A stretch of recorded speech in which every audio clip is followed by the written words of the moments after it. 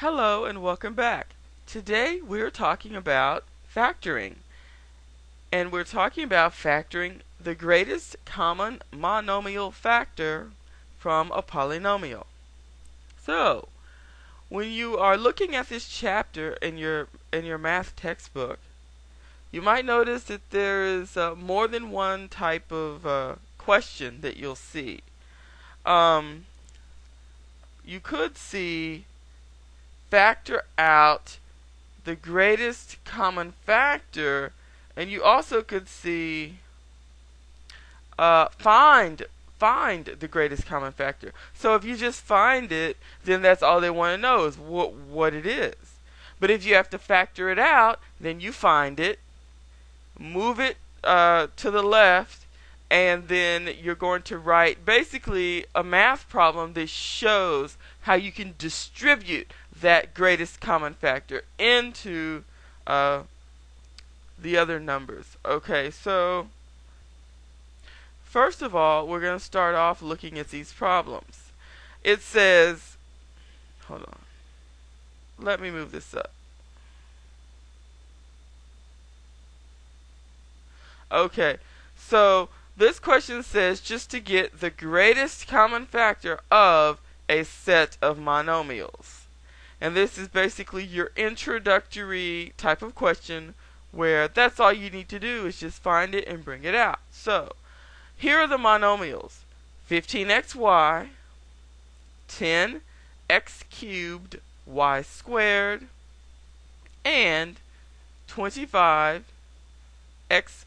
cubed. Okay, so you're going to write each of these monomials separately so that you can, and I think writing them vertically, this is what I choose to do, but it's up to you. I mean, because if you wrote the monomials horizontally, then you'd have to write the factors underneath them. And they have variables that are raised to different powers and whatnot. So I just wrote them vertically so that we can write out horizontally from left to right what all the factors are. Okay, so starting with the first one.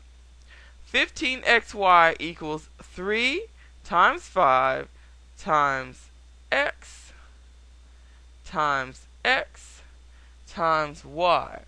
And what I'm wondering right now is how I managed to get 2 x's for 15xy. Okay. Okay, the first problem actually, we'll put a square there. Okay. Yeah, it's more interesting with 2 x's, so we'll go with that, and we'll make it 15x squared y. 3 times 5 times x times y. Okay. The second one is 10x cubed y squared. And we're going to factor that out is 2 times 5 times x times x times x times y times y. Okay, moving along. 25x y cubed. We're going to factor that out as 5 times 5 times x times y times y times y. Okay, so now you're beginning to see how we can do a factorization for variables. You just write them from left to right, and if it's raised to a certain power, that's how many times you write it. Okay, so looking at all of these elements of our terms, which ones do you think they all have in common? So let me switch to a different color. I see that they all have a 5. They all have at least one x, but they don't all have two x's. So we're just going to leave it to end. They all have at least one y, but they don't all have two y's. So the greatest common factor of that set of monomials is 5 times x times y. All of the terms in that problem have this in common. They all have a 5, they all have an x, and they all have a y. Some of them have more than one of the variables, but they would all need, we're looking for what they all have in common. So now that we've done that, we can write it in a more simple form without the multiplication sign, and just put all of these right next to each other as 5xy. And that's the greatest common factor. So we've done that. Now let's look at the second kind of question that you will run into. The second question is factor out the greatest common factor. Okay, so in number 2, we're going to have to do something after we find the greatest common factor. Okay, and the question, let's say the question in the textbook or on the exam says says factor out the greatest common factor from 5x minus 15. So we'll start with 5x. 5x equals 1 times 5. And you'll notice on the, I will call it the coefficient of that variable, it only factors down to 1 times the number itself. So that would be a prime number that we're dealing with right here. 5 is a prime number because these are the factors. The only factors are 1 and itself. And the other thing we have here is an x. So times x. And we're done with 5x. So let's get the factors of 15. 15 equals 3 times 5.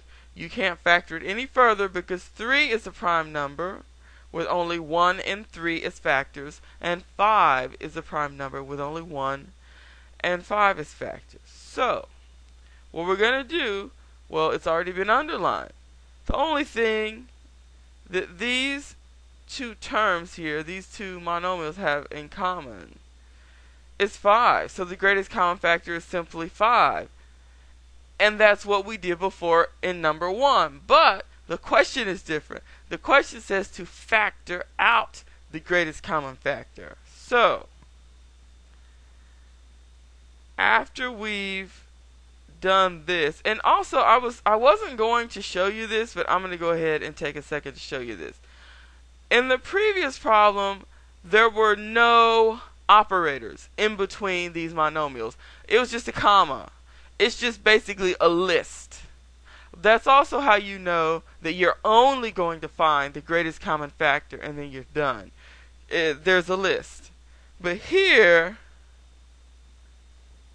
in number 2, you actually have a binomial consisting of two monomials. So, and in between them, there's an operator, a subtraction sign. So this is basically one whole thing. You could just put it in parentheses if you wanted to. This is like one whole thing here. It's like one whole thing. One number. One term. Okay. These two separate terms are together one term. So that's another way to know that you're factoring it out. Okay, so now that we have the greatest common factor as 5, so it was a 5. You remove it. So we're going to just 5x minus 15 now equals 5, because we took it out, times x minus 3. So basically, if you distribute the 5 into the x and into the negative 3, this is what you get. You get 5x. 5 times x is 5x, and you also get negative 15. And that's the way you check, is that the answer is going to be basically a multiplication problem. And you can just multiply, you can do the actual problem to check and see if you removed the factor, to see if you factored it out. And notice when you factor it out, here was the original problem. 5x minus 15. When you factor that 5 out, you're going in this direction. It's like the reverse of the distributive property. You're taking it out. So basically 5, okay, you can think of it like this way. You write down the 5. And then you ask yourself, you say, well, the first term was 5x. So what do I need to write? And what do I need to put down right here?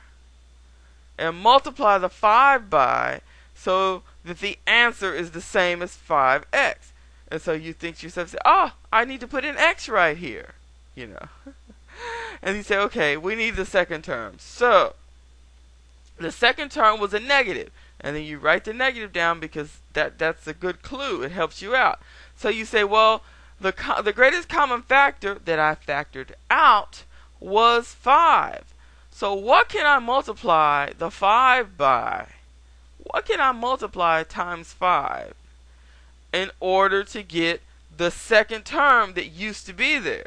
15, negative 15.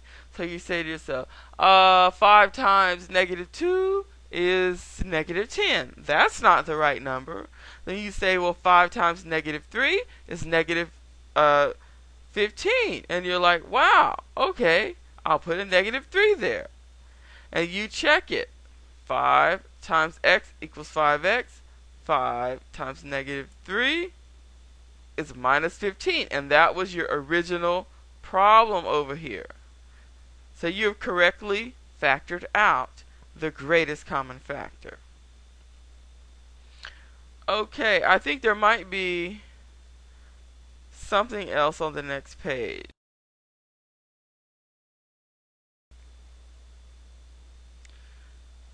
There is another page with one last problem, so we'll use this as our number 3 today. It says, factor out the greatest common factor of negative 2z to the power of 4 minus 10z. So, you might see something like this with parentheses or without, but it is still a binomial with 2 monomials on the inside. So, we view this as one term together. You're viewing these as one term, and we're going to find the greatest common factor and then take it out and rewrite the problem as a distributive. Okay, so taking the 2z to the power of 4, we're just going to leave the negative signs off right now. We're just going to try to find the greatest common factor as if these were positives first. Okay, so 2z to the power of 4 is 2 times z times z times z times z. And 10z equals 2 times 5 times z. So, they both have a 2. So those are common. And they both have at least one z. So we'll give them one z in common. Is there anything else? No, so we can cross those out if we want to. Moving down here, it says greatest common factor equals 2 times z. But both of the terms were negative, as we can see by looking at the original problem. Both of the terms are negative, so we'll just make that greatest common factor negative as well. So we'll end up with a negative 2z. Okay, so we take our 2z over here to the other side of the page, and we write it down, and then we put our parentheses there, and we get prepared to write some information inside of the parentheses to where negative 2z is going to be multiplied times some other terms. So, in the original problem, we had negative up here, negative 2z to the power of 4. Now, the greatest common factor is just negative 2z. So what can we multiply that by in order to get negative 2z to the power of 4? And the answer is z to the power of 3. Because when you multiply exponents, what you're really doing is adding them. And there's an implied z to the power of 1 right here. So it's negative 2z to the power of 1 basically. So our first term on the inside will be z to the power of 3. And let's go back up to the original problem. The second term, this is funny, the whole thing is one term, but there's also two terms inside of it. So the second term is a negative 10z. Okay, so that's what we need to get, is something we can multiply to equal that. So what can we multiply negative 2z to the power of 1 by in order to get negative 10z? And the answer to that is 5. Negative 2 times 5 is negative 10. And this variable gets attributed to the whole thing. And we don't need any other z's. If we had a 5 to the power of, if we had a 5z, it would be the same as 5z to the power of 1.